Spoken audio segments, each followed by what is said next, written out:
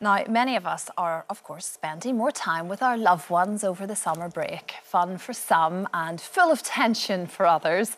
Our relationship expert, Paul Carrick Brunson, is here with must-have advice just in a moment. First, though, you have been sharing what stresses you out most about your family during the summer holidays.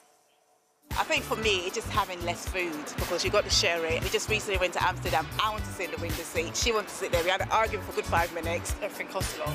So yeah, maybe that's stressful for parents. We're running everywhere and we're trying to find the best place to eat. I guess I like a lot of my independent time. I love my mom and everything, and she's my everything, but sometimes I think I get a bit overbearing. I love it. More time with my family, the better it is, yeah. Oh, Paul.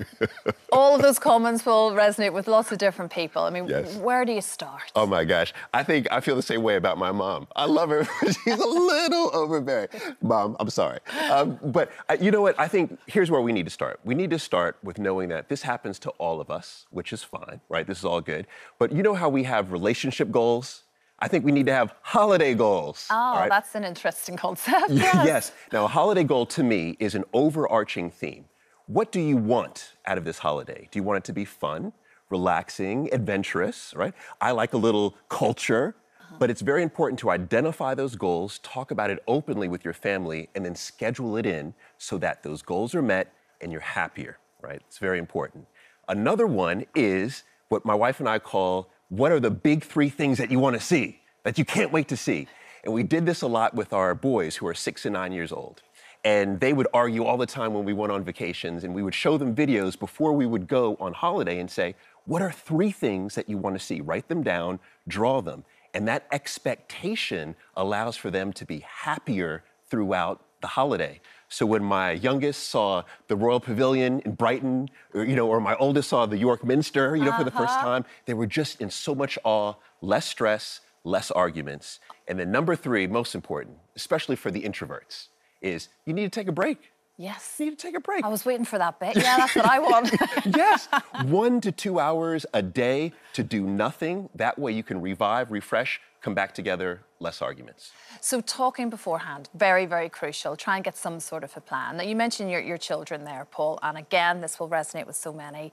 How do you stop them from fighting or sibling rivalry, all the things that comes with when your children spend a long time together? Yes, I have been there, I've seen it, and here's my thoughts on this. One thing is that on holiday, we have to admit that holidays become very competitive. You're playing sports or board games or card games. Instead, try to reduce the competitive environment and instead focus on individual passions. Yeah. Maybe you have a child who loves to go outdoors. So allow them to lead the outdoor expedition for the family. Maybe there's a child who loves art. Allow them to take everyone to the art gallery, right? Celebrate the individual passions and elevate them to a leadership role. That's very important. So when the other one is moaning that they're at the art gallery and they don't want to be there, you have to then play it, I guess, by saying, yes, but this is this child's day and we're going to do your thing another day, and constantly sort of balance it that way. Absolutely. Allow them teaches them to be patient as well, doesn't it? And you're right, patient and to lead, which is so important. And then the other piece is that we want to cultivate a teamwork environment, right? So they can support each other. When we were on a recent holiday in Jamaica, we volunteered, the entire family, we volunteered at a school, but we had our boys to paint a mural together. Oh, yeah, that's nice. Yes. Now, did they argue? Absolutely. Yeah. Yeah, they argued. But at the end of the day, they completed the mural, they completed a goal, and they were proud of it. And I think what's very important is we have to understand that a sibling rivalry is normal. And we shouldn't try to eliminate the rivalry because there's lots of skills they can learn in that rivalry. They can learn to compromise and negotiate. Instead, we just want to manage it. Manage it, exactly. Now, let's do a bit of a shout out for the grandparents. Grandparents all over the land right now, working hard, looking after children and everything else. Yes. What if a grandparent wants to say no to babysitting today? How do you deal with that? Very hard. Very hard for the grandparent because they want to be there for their grandchildren and their child as well. But I say it's very important to be honest and clear, be direct and say, look, I'm there. I love my grandchild, right? But I also love me, and I need energy, and I need private space so that I can show up and be my best self for my grandchild. And I think that for grandparents, it's very important to set boundaries. And here's a self-boundary masterclass right now. One is that you want to be assertive, but kind.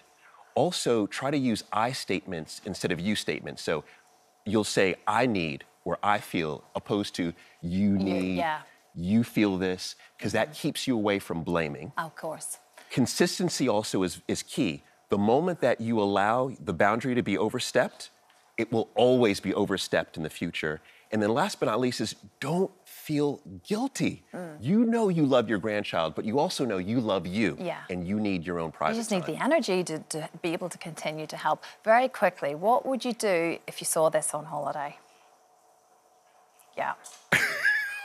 It's what you call bedlam at a sun lounger. I mean, and actually, to be fair, I've seen even worse than that again, where the queue just keeps coming and coming. There's proper arguments.